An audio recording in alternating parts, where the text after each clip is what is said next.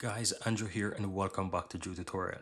Now guys, in this video, I'm going to show you how to update your Intel UHD graphics driver on your Windows 10 or Windows 11 or even Windows 8 PC according to your processor version. And this is very easy. And I'm going to share with you also a link in the description of this video so that you can easily go ahead and go straight to the Intel website directly where those drivers are. Before we jump in guys, would you mind take a moment to give this video a like and hit that subscribe button, because this will let me know that you found value within this video.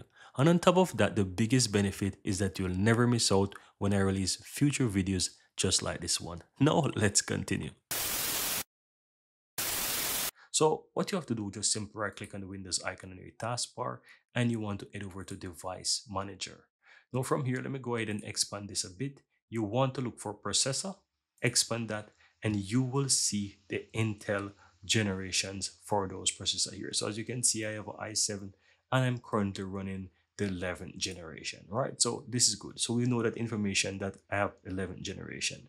Now, the next thing that you want to do is just expand your display adapter. So go ahead and expand that and you will find the Intel graphics driver there. So as you can see here, I have the Intel Iris Xe driver. So you can simply right click on it and go to the properties here, then go to the drivers and you can see the version as well, right? So you have all the details here that you can find under the drivers. And as you can see, the driver version is the 31.0, right? So very clear information there, guys. Now all I have to do now, guys, is just simply head over to this website that I'm about to share with you. The link will be in the description as well.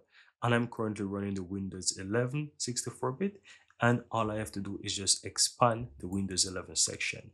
Now all I have to do is just currently look for the version that I need. So as I said, I'm currently running the Iris, so all I have to do is just simply go ahead and look for it under the Iris. So as you can see, it says Intel Arc and Iris Xe graphics Windows drivers here, and I'm currently using the 11th generation.